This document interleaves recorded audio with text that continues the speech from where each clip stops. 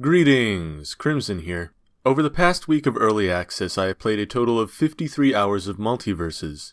This has already surpassed the measly 21 hours I invested into Nickelodeon All-Stars Brawl. My peak rating in 1v1s was 869, though I have fallen significantly to around the 6,000s recently and will probably be falling further. However, I am happy that I have performed as well as I have. My first impressions of the game is that it's loads of fun and has a stacked roster full of great characters.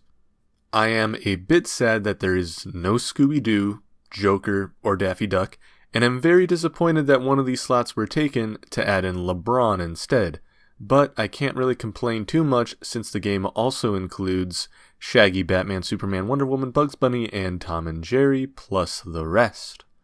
This game gives me a nostalgic feeling similar to what I felt way back in the day when I was playing Super Smash Bros. 64 for the first time. One of the reasons I got so invested into games like this back then was because I got to play as characters that I love, such as Mario, Luigi, Pikachu, Link, and Fox. That same feeling is now being portrayed with MultiVersus, and I am enjoying every second of it.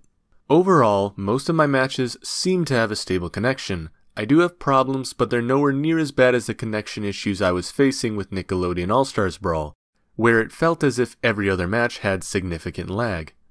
On top of the fact that MultiVersus is free, has proper voice acting, and looks pretty damn good, the current player base is knocking it out of the park. According to the Steam charts, MultiVersus is already at 144,000 players. Compare this to Nick Brawl's all-time peak of 9,000. It just seems ridiculous. Maybe I'm reading the data wrong, but these numbers feel insane, and definitely seem to indicate a brighter future than what the Nickelodeon's counterpart had. Now, I have been avoiding other people's content about this game because I wanted to experience everything myself towards the beginning of this game's life cycle. So if there are any high-level techniques that have been discovered, such as wave dashing or L canceling, I am currently unaware of them. However, I don't believe there is any wave dashing in this game, but that is fine with me. I like that this game seems relatively simple because I feel as if it makes it easier to attract more players.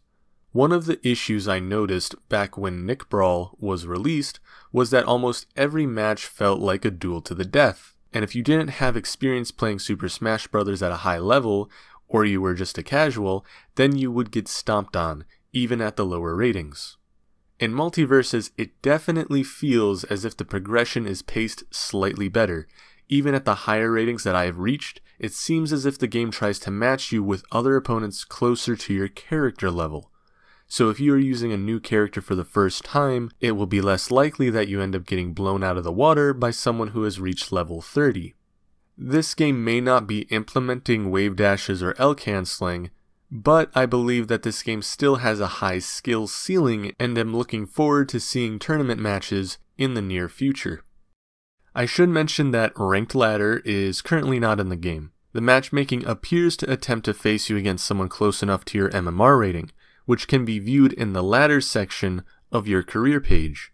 Your MMR decides your ranking, and the game seems to simulate a type of ranked mode to ensure your opponents are close to you in skill level. So even though there may not be a ladder system just yet, it does act similar to a ranked system anyways.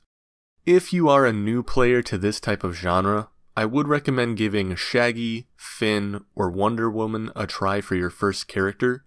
However, if you have a character you absolutely love, and you are already set on the idea of maining that character, then feel free to just start using them right away. Depending on the complexity of the character, it might be difficult to understand how to properly utilize them, but the main focus of a game should always be to have as much fun as possible, especially since the game gives you 3,000 gold to start off with, which is the in-game currency, and is enough to purchase any single character off of the roster. Overall, I would say that I am pleasantly surprised and happy with how this game turned out, even though I have run into a decent amount of bugs during the beta phase already.